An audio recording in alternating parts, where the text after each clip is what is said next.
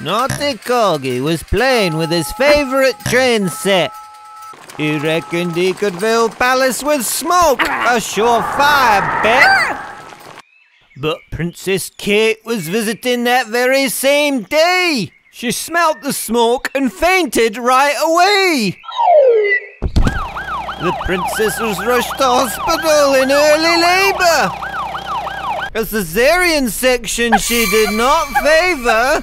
After huffing and puffing out, it popped like a champagne cork that's been overtopped. Naughty Corgi noticed Princess Kate's discomfort-like frown. She didn't expect baby to be born wearing its crown.